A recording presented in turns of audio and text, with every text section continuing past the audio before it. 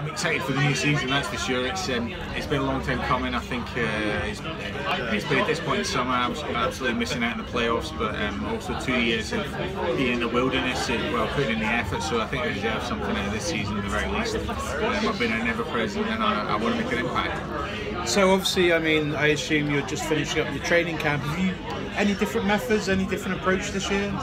Just a bit more steel about it this time. I think a bit more organisation. It's been the little margins that I've been missing out on. You know, picking 11 players every week and 11 players that are putting in the points, rather than just guys that are going to turn up and I'm expecting to win it on their own. So I think this season's a real, a real opportunity for me if I can do well in the draft.